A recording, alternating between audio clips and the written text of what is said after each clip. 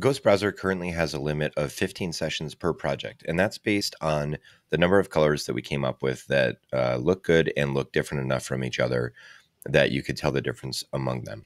We're not opposed to adding more, but while we work on a design solution for that, we are taking a second here to show you how you can get more than 15 sessions running at one time. And there are actually two ways that you can do it. So here, let's say I'm a Salesforce developer and I'm trying to QA in 15 different roles. That sounds like one heck of a project.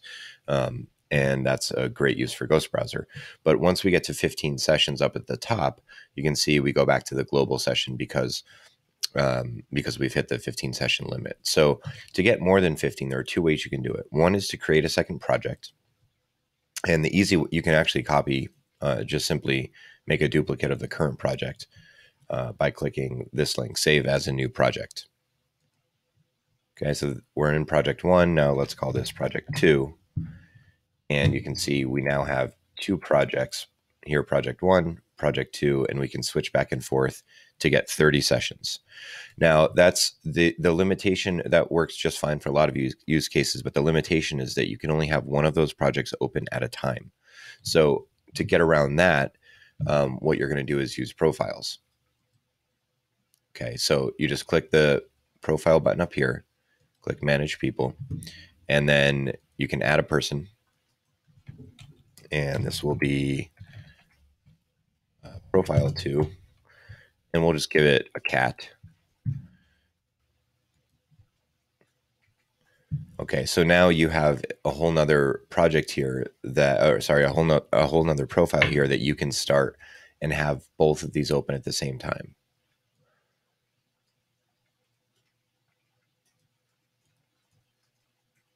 So as you can see, let me set this up for you. So here's profile 2, and here's the original profile that we had. So you can get a whole nother